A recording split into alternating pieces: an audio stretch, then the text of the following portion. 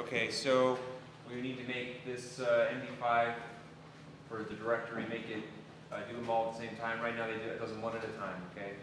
And so we can use Goroutine to do that. We can start out like this.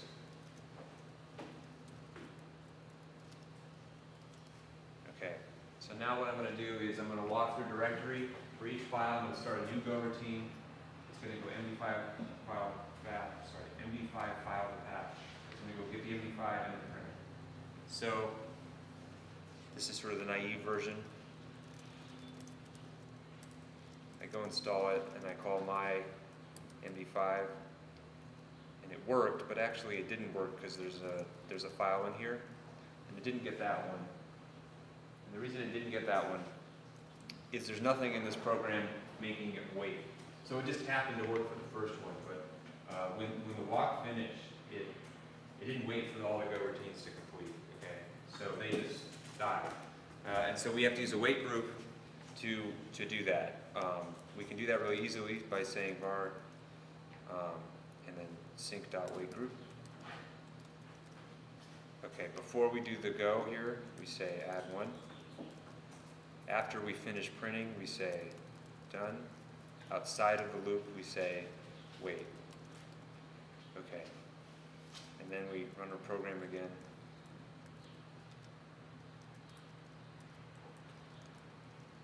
Now we get both of them. Now this does them all simultaneously, so if I go up here and do,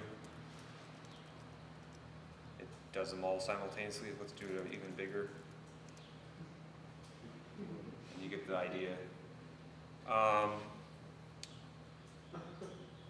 That's kind of ridiculous. Okay, so one possible issue with this, and Todd ran this issue, you can only open so many files on your computer at the same time. It'll say, if you open too many, it'll be like, you're not allowed to do that.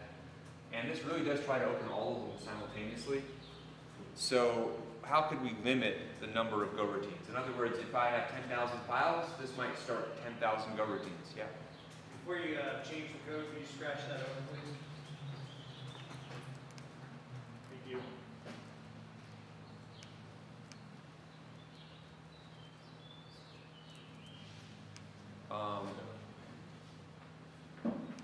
So there's a couple of ways we could do that.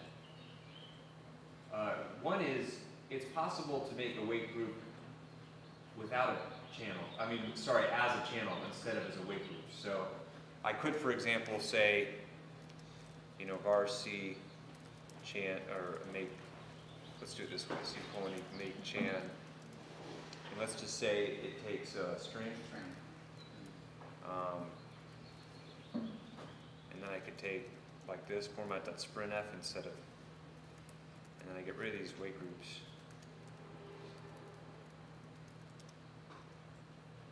Okay, so now here's the tricky part.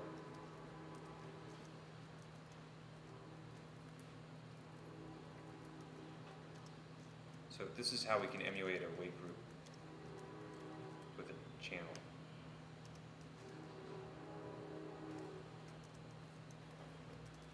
I less than, sorry, this should be n.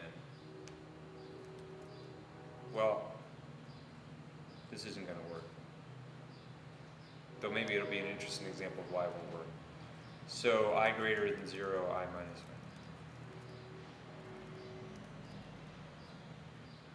1. And so I can pull off the channel.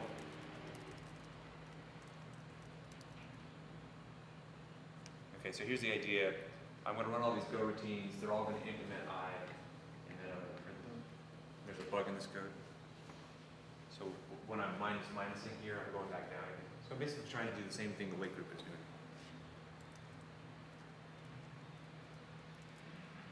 Oh, where am I?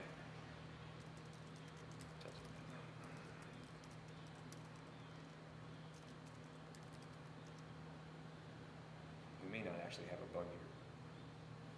Seems to be doing nothing. Oh, yes, it did. Something bad happened. Okay.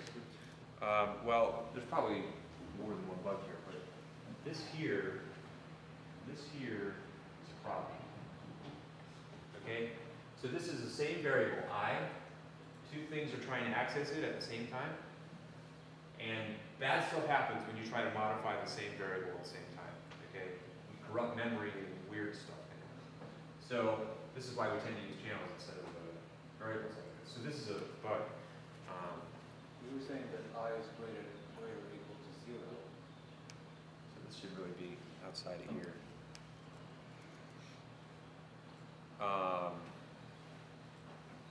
Yeah, that might be wrong too, but let's see.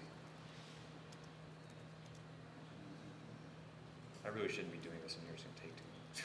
Have you hurt your computer? No, Does I that don't mean think corrupt memory? so. It means your program will crash. Okay, so then you just have to restart. No, your program would crash, that's all. So maybe something's not right about this.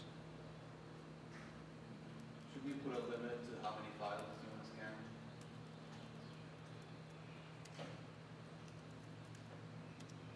There we go.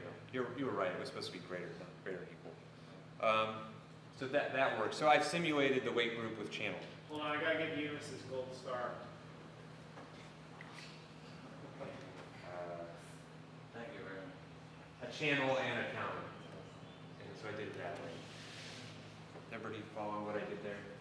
So this guy's pulling out of that channel, and I use the counter, and then I just decrement the counter until it's done. So the order these come out is not necessarily the order, it's not necessarily like if I have file ABC, right? I have these four files. It's then going to go try to do MD5 on all of them, right?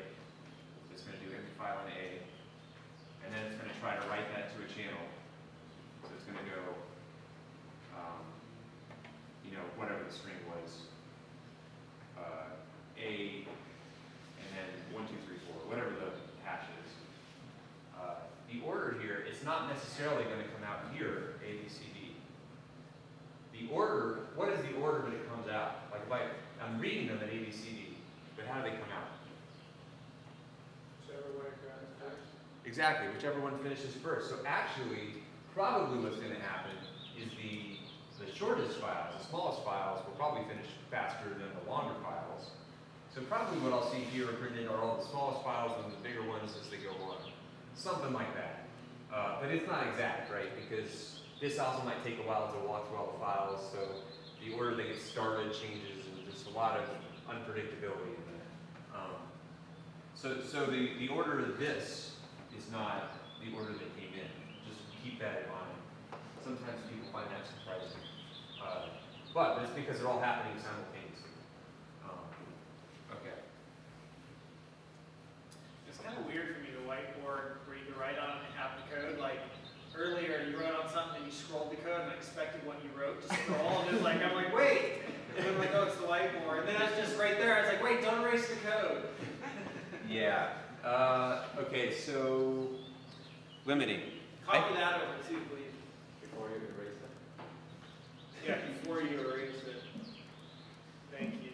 Okay, so I think a different strategy we could take is we could break up our program into steps, okay? And the idea is that with multiple steps, we can put channels between the steps, and then we could have a whole bunch of things running those steps. So I have, in this program, I might have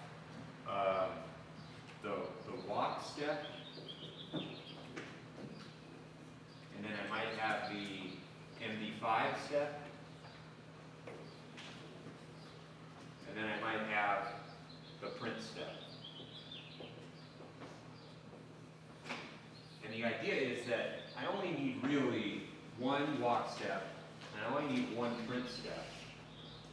But I'd like to have a lot of MD5 steps, like a lot of them running simultaneously. So I'd like, you know, a lot of these, right? So let's say 100. And so if I think in this way, I can control how many files I'll do simultaneously by only starting 100 of these MD fibers, right? And then we communicate with the channel between them. okay?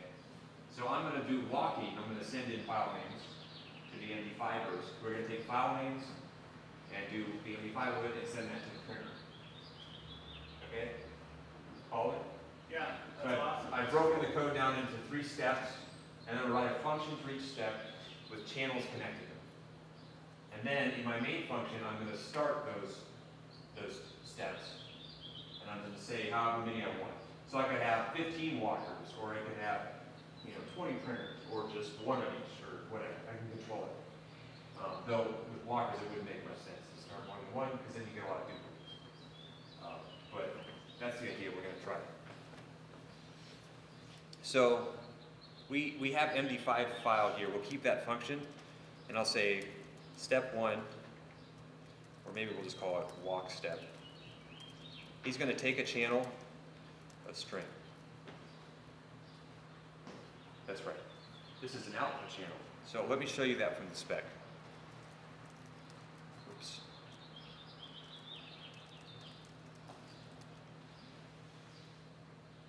Let's go to channels.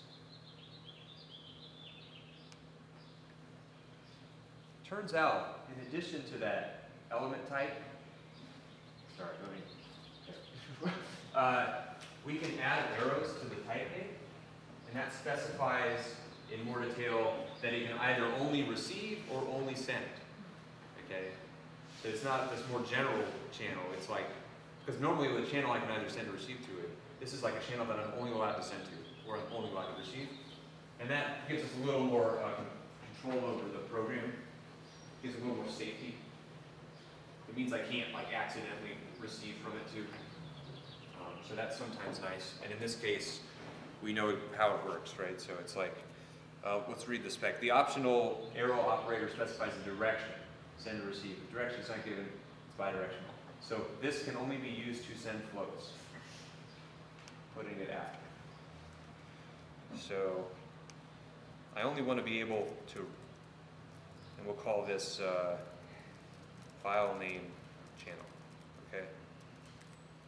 So what walk does is he's going to walk a directory and send all the file names on the file name channel. So we can just copy that from here, right? And for the heck of it, we'll just put directory string, and then you can specify the directory. Why not? And so that instead of doing this bit of code here, so I'm going to cut that out of here, we're going to say file name channel and pass the file name. All right. So I'm no longer doing the go routine here. I'm just sending this to the channel. And then we're going to have a step for. Question. Yeah. Okay, never mind. I sense MD5 step. And it'll take in a channel, right? So the same file name channel. That's going to take in and send out, right? Nope. Isn't it in the middle? It only receives. It takes 2 channels. So it has one channel for getting the file name and another channel for sending out. Oh, okay, okay. And in this case, we could do the string. I'm going to send this string, okay? So it's going to be a string as well, right? So this is going to be the some info channel, and it's going to take a channel you're only allowed to send to. All right, and so what I'm going to do is this, for, and there's a range for channels as well. So for file name, range file name channel, that's going to pull from that file name channel for as long as I can. It's going to file name each time. I'm going to do this to get the bytes, and then I'm going to do this to send them to the other channel, okay? The some info channel. Really simple. So now we have our MD5 step. This is called file name.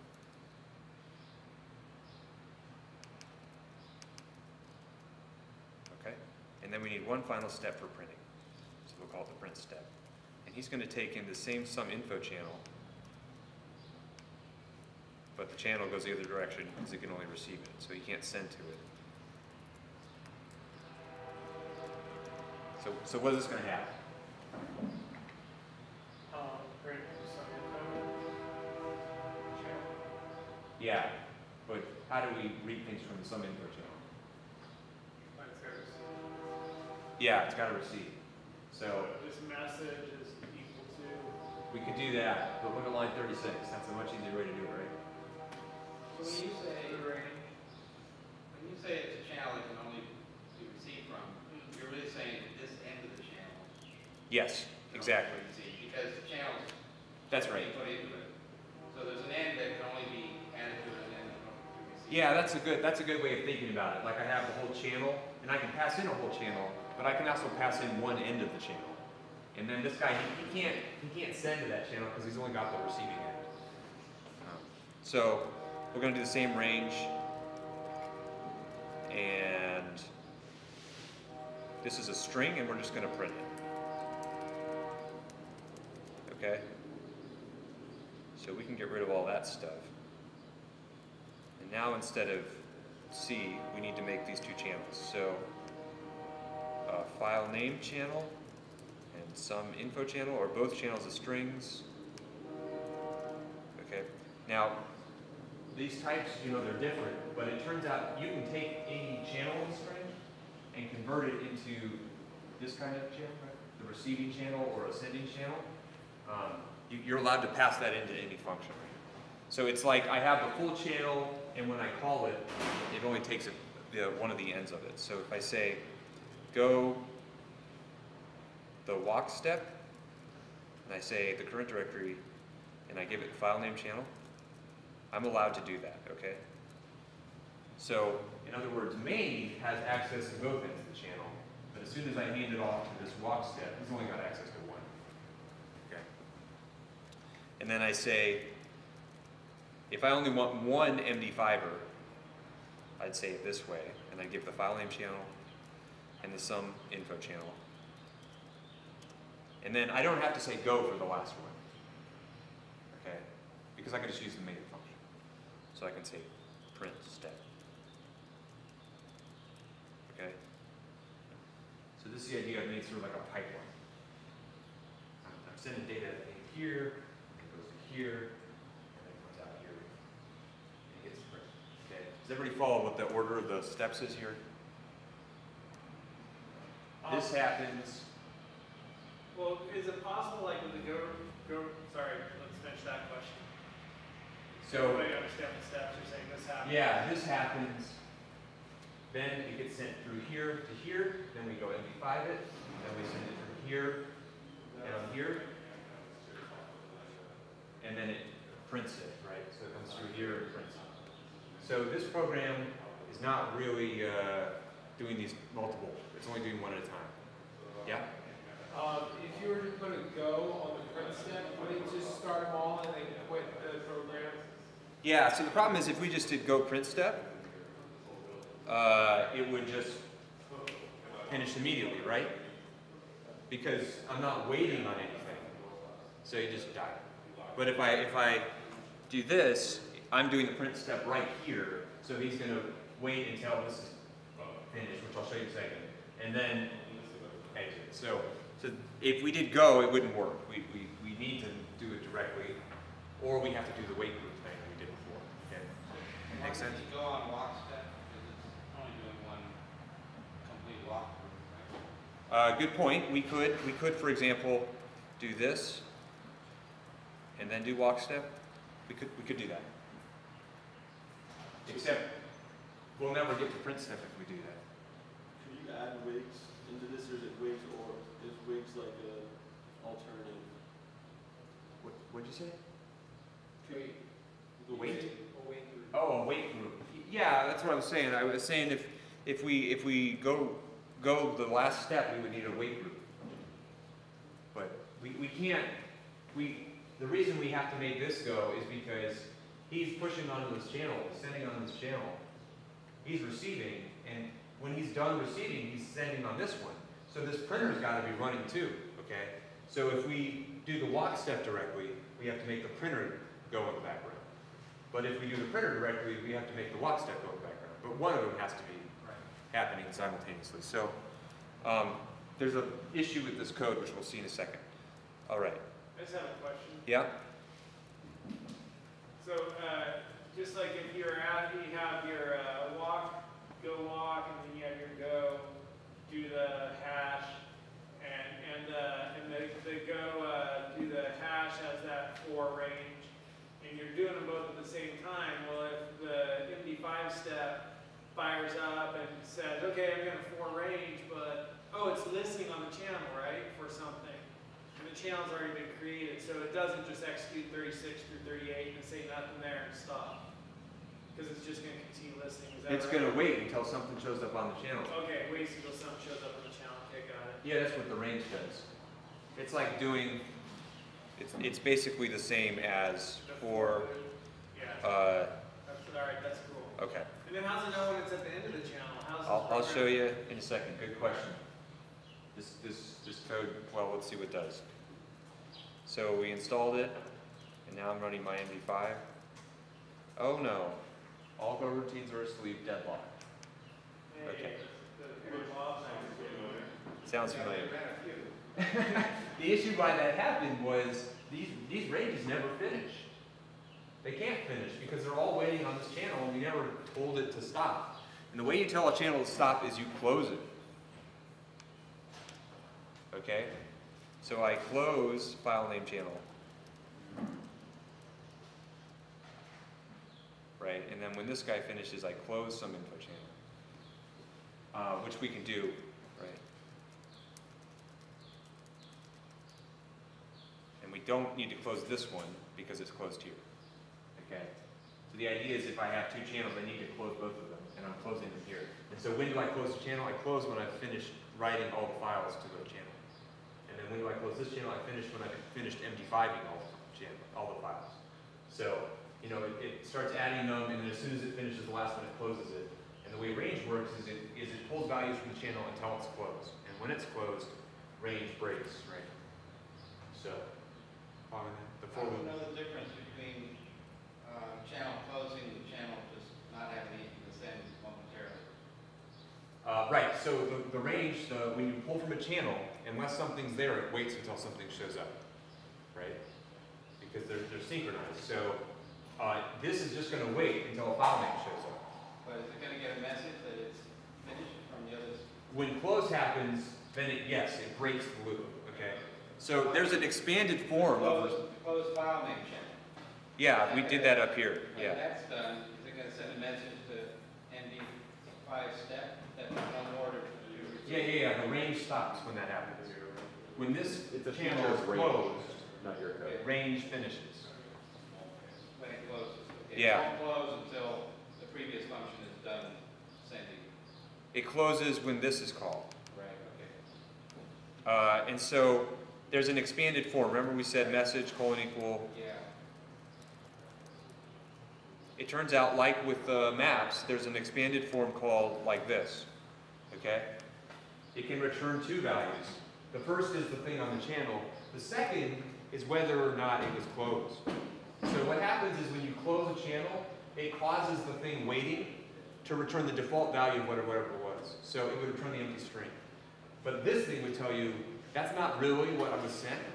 That's because it was closed. And range understands that. And it's like, oh, you said, you know, it was closed. So then I say, oh, I'll break the loop because I know there's nothing left. We're done. Okay. Yeah. So in general, the pipeline approach is there's a first step, he writes onto a channel. There's all the middle steps. They have two channels, one they're receiving from and one they're writing to. And then the final channel is just reading, okay? So that's a pretty common pattern. I can have lots of other steps in between them, but that's a pretty common pattern, okay? And so in the first and intermediate steps, I need to close the final channel. Though this is slightly different, we'll see in a second. But this should work now, I think. Okay, no deadlock, everything's great. And it went, it did all of them, right? It didn't do any extras. Okay. Yeah, can you, scratch that up, please? We have some more. Cat scratch fever. Yeah. It's too long. I think it'd be head scratch Cat fever. scratch. And you look at that later, because I'm scratching my head. Okay, so this is still only doing one MD5 at a time, because it's just one routine. So if we want to do 100, we can say for I colon 0, I less than 100, I plus plus. There's an issue with this. Anybody know what the issue with what I'm doing here is? There's gonna be a whole bunch of MP5s, but they can't collect 100 to put out 100 because there's only one walk step. Well, you're saying go 100 times, and every time you say go, it just says, all right, we're going to launch this as many times as I need to do it, right? The problem No, is no, it it will closes. launch 100 MD5 steps. Is the problem, is 100 too many? No, The this problem is is the you're issue. closing. I closed it 100 times. You're only allowed to close it once. So let's see what happens. Yeah, bad things. 499 of them. 99 errors? Well, one error. Close of a closed channel. You're not allowed to close a channel twice. So that's a problem. Right. You could just close the channel at the print step instead of the MP5 You step. could do an if statement there. Right? If what? If it's open, close it. Yeah, we could try that. Does anybody know what the issue with that is? Go close on the first one. The issue with that is, in between the checking and the happening, other things can close them. Okay? This is like classic multi-threaded nightmare trying to think through problem, right? Is that this object, this some info channel, can change in between. So if I have, there is a closed function, right? Let's go to the spec here. There's a function, built-in function, that we can use to determine whether or not a channel is open. So where is that guy? Built-in functions, here we go. So here's close, length, capacity.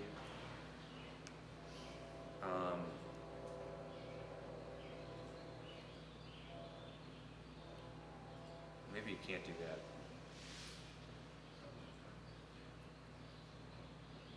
But it doesn't matter anyway, because even if you could, it's not safe. So you can't do that. Do you understand why that you can't do that? Because there's multiple things happening at the same time. They're all interacting with the same object. If I modify the same object, like there's no guarantee of when that happens, so I can't. How about defer? Defer wouldn't help us either because it would still happen 100 times. Can you restate the problem? The problem is that I can only close a channel once, and I started 100 MD5 steps, and they all closed the channel. So I closed it 100 times, and that causes a panic. I'm only allowed to close it once. That's the problem. So Create another function, and then on your 100th step, call that function which closes. right. So this is the general approach you take. So if I move the close from the steps, and I'm going to create a function in here. Okay, it still isn't right though. You need your if statement. This is where you use the wait equals group. 99. Right, this is where you use the wait group. Okay, so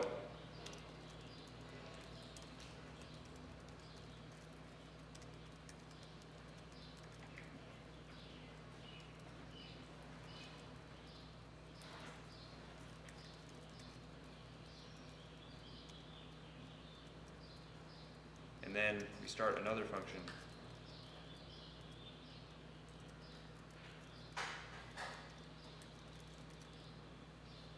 Okay. Sorry, this should be weird. Okay. So I start these, I signal when they're done. When they're done, I close the sum info channel. Okay. So I started 100 of them. They're all going to wait when it's done. I'm going to do that. Okay. Another way we can do this.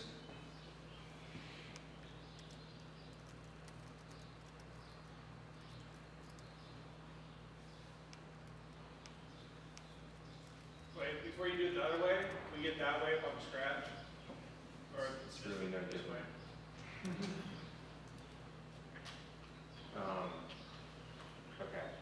So I say go do this thing, and I make a weight group. I start 100 of them, add one for each one, and then I say go do the MD5 step, get it to channels, and when it's done, signal the weight group is done.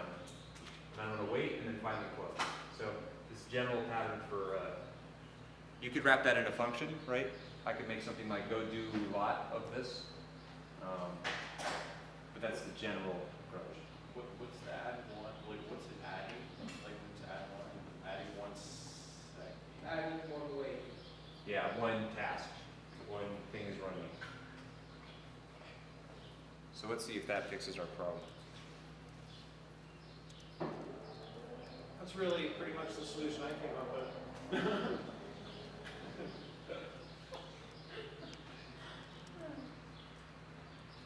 But I'm saying you could make this a function and clean it up a little. Why was the, some info channel closing every time it was outside the for loop? Because that for loop is running 100 times. Oh, Because there's 100 of these running.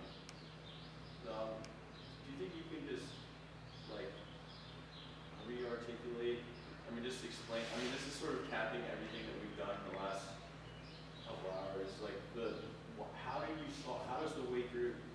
I'm still confused by weight groups. So like, how does the weight group solve the problem of the close open thing? Okay. So before, this close happened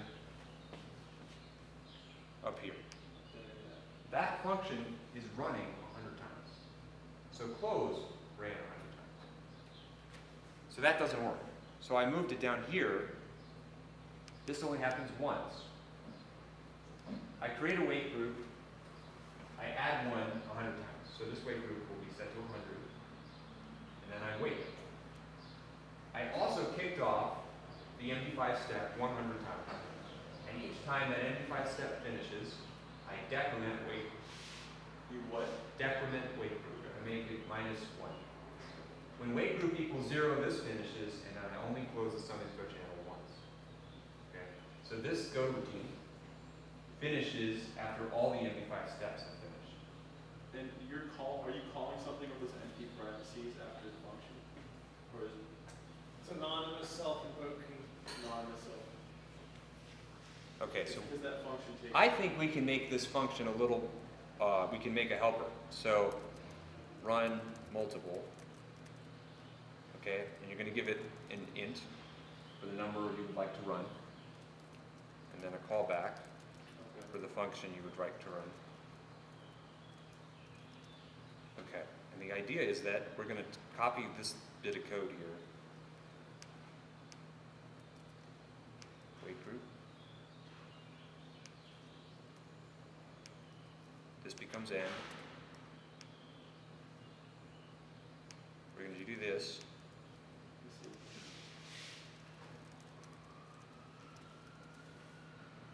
Okay. So we're going to call the callback. We'll do it n times. Then we'll wait. Okay.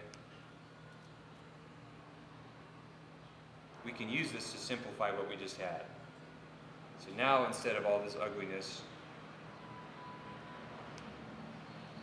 we could do one of two things. We could pass in the channel here, or we can do it in here. So let's see what either of those look like. So I can say,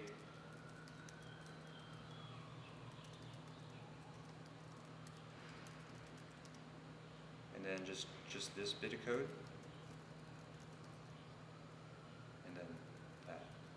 That's not too bad. What do you think? Is that terrible?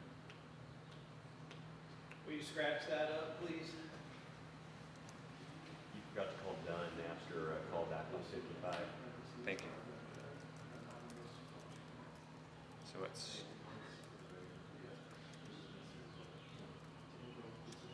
yeah, it still works.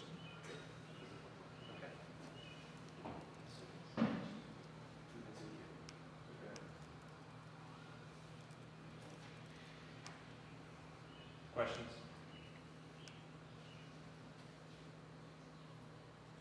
So yeah, run this guy, this function 100 times. And when all of them are done, goes to some other channel. Now I could probably bring that out a little bit, but I think it's okay running it like this. I could start the printer and then just do this directly. Kim, since only walks that can put one on a channel at a time, and then ND5s that can only take one off a channel and put it on to the next channel one at a time, don't they kind of have to still wait for each other? They do have to wait for each other, but is it still faster than taking out? oh, much faster, because what we're seeing is there's one walker, right? And there's a lot of MD fibers.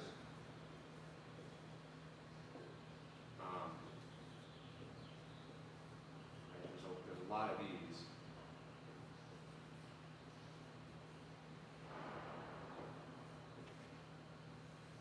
And then they're all coming back.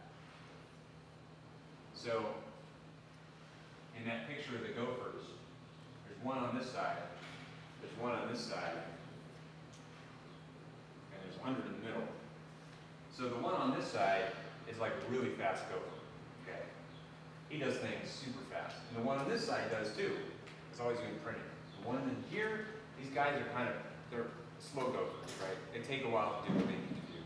And so, since the bulk of the work's happening here, each one of these might take a second or two, right? These are taking like nanoseconds. Okay? So he can feed lots of books, and the book burning part is slow, and at the end the printing is fast again. Okay? So that's why this works. We sort of fan out, and then we come back in. And the idea is that between each of these, we could have more steps, and we could size them independently. Right? So maybe 100 makes sense here, maybe 3 makes sense for one step, maybe 5 makes sense. And we can control them independently. That's really awesome. So this is a general strategy for doing pipelines. This little bit of code might be a little complicated, but that's the idea. And we're signaling the completion of steps with closing of channels.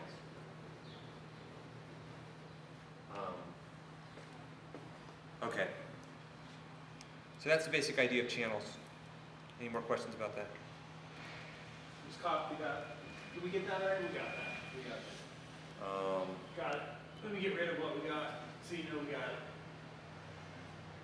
All right. Well done.